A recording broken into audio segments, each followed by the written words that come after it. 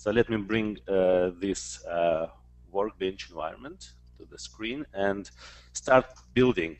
So a customer of ours sent us a DGN file for a site where they plan some reconstruction project. So let's add a DGN file to Workbench.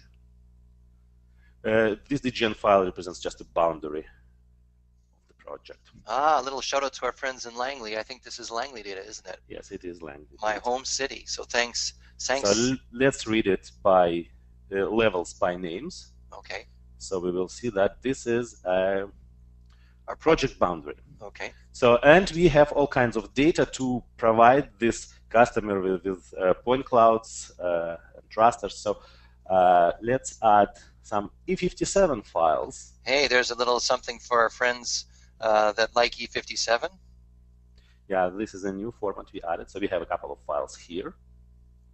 So these are point clouds. Yes, they're point clouds. So E57 is a standard, and we added support in FME 2013 for it. And we also have some orthophoto, an image in ECW.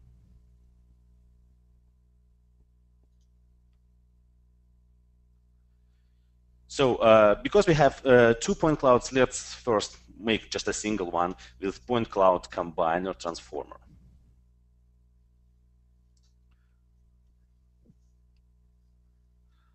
Then we probably need some extra space around the project. So let's buffer our boundary with bufferer.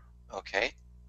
So you're typing in these transformers are coming up that are modifying the data as it flows through, I guess. This is such a great capability in FME. I really love it. Okay. Well, but you have to know all the names of the transformers. Yeah, that's the one thing. But you can learn them. Yes. Then what is great about combining all kinds of data together, that we can somehow take, for example, colors from the ortho image and bring them to our point clouds. Yes. So for that, we have PointCloudOnRasterComponentSetter. I think that's the longest name we have. Yeah, it's a powerful thing, but we should call it the colorizer. And I see there's a question from one customer tuned in that's exactly why he's tuned into the webinar. So please, now you've seen your answer, I hope that customer stays to watch the rest, because they said that's exactly what they were looking for. So yeah, okay, that's great. And now our point clouds and our raster can be bigger than the customer needs. So let's clip them to this project boundary or buffered project boundary with a clipper transformer. Okay. So that will be our clipper, and we will send our point cloud as a clippy to the clipper. And now we can write it to POD format, because MicroStation works with POD format, Pointools format. So we need to add a Pointools writer. And I want to thank our Bentley friends for supplying us the ability to do that. Okay. So so this is setting up the output into the POD format, another lidar or point cloud format that's used by MicroStation now. Okay. So you've clipped out, so you've colorized and clipped. Yeah, but here is the thing. Our image is 24-bit. So we have just 8-bit, so a number between 0 and 255 for each color, for red, green, and blue. But POD format needs colors in 16-bit per color. So we have to scale those colors to meet the standard that required by POD files. So for that, we need PointCloudColorScaler transformer. Okay. Right, because sometimes some of these point clouds, the color is from 0 to 255, and sometimes we want it to go to the full 16. There we go. Okay. All right, so we've done a nice job of the pod. Yeah, now, but we need some kind of overview of this project so that we can give it to my mother, for example. Yes, yes, so that they can easily view it and understand what is going. So for the general public, for that, let's generate a surface. Okay. from the point cloud. Okay. And now we need or you're going to try to color the surface. You must have to set the tolerance for that surface. Yes. Ooh, a very fine surface. But we also need to clip our orthophoto. Okay, you're going to do another clip. Yes. To the same boundary. So whenever you have two things coming out of one transformer, there's a copy of the data going there. So we've duplicated our clipper, and you've duplicated the image, but FME is very fast about doing that. And so now you've got a clipped image. What are you going to do with that? I'm going to put it on top of the surface. Oh, slap it onto the surface. Yes. With AppearanceSetter. Okay. Appearance, surface. And I would like to say that we need to do that from top view. Okay. And now I know that that area is pretty flat, so I think it would be nice if we scale it a little bit for better visibility, so we can add scalar transformer. Okay. Say, let's scale along Z by 2. And finally, we can add a writer which can be read by anyone. PDF, 3D. This one. Okay, so you're going to put out a 3D PDF.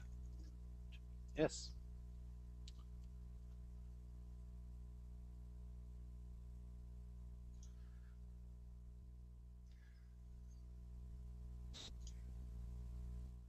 Just change the background. So I think we are ready to run this thing. Okay, wow. So we're going to be clipping out a chunk. We're going to be colorizing. We're making a surface. We're making a 3D PDF. We're writing pod. Dimitri, is that all going to work? Well, let's hope it will.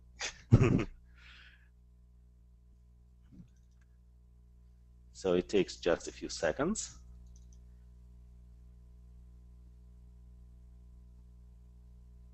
It failed because... Uh-oh. Did you... Let me give another... PDF must have the wrong directory. Did I set it? I don't remember you setting the directory for the PDF. Sorry.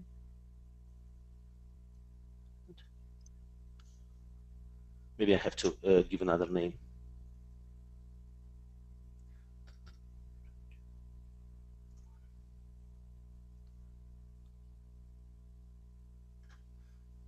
And we wait with excitement as the PDF gets created.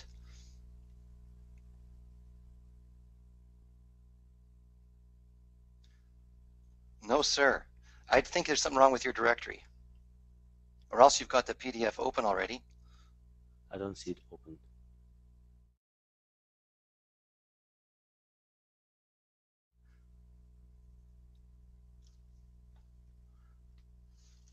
Let's just pick another directory for it. Let's go to here. Yeah.